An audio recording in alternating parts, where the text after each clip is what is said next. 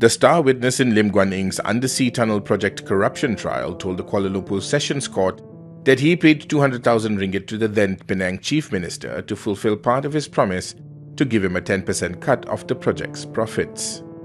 Consortium Zenith BUCG Sendirian Berhad Director Zarul Ahmad Muhammad Zulkifli said he gave Lim 100,000 ringgit in August 2013 and another 100,000 ringgit in January 2014, after he withdrew the money from his other company's bank accounts.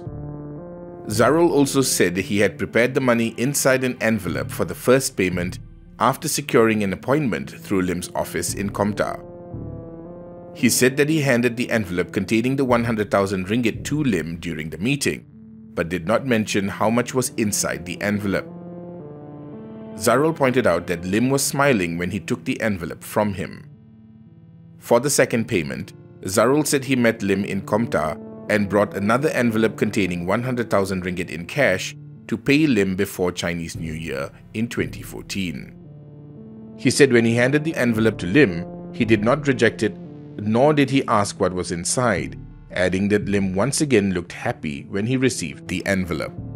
Zarul told the court he knew what he did was an offence, but felt indebted to Lim after the Penang government awarded his company the 6.3 billion ringgit undersea tunnel project.